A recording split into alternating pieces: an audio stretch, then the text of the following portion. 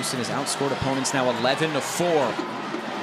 Viggiano into the corner! Just picked it out from outside the area. It's her first goal of this regular season.